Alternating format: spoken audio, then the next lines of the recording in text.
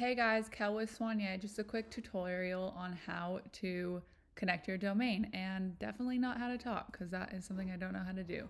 You're going to go to your site settings after you have added your website to your personal account, and over here on custom domain, it's going to say set up domain. The best thing about Showit is that they're super helpful. So if you do not know how or want to connect your DNS records with your current domain yourself, go down to the right hand side and ask them what the DNS numbers are, and then go into your platform. So I use GoDaddy. You can use other accounts as well. And this is where your domain is connected to.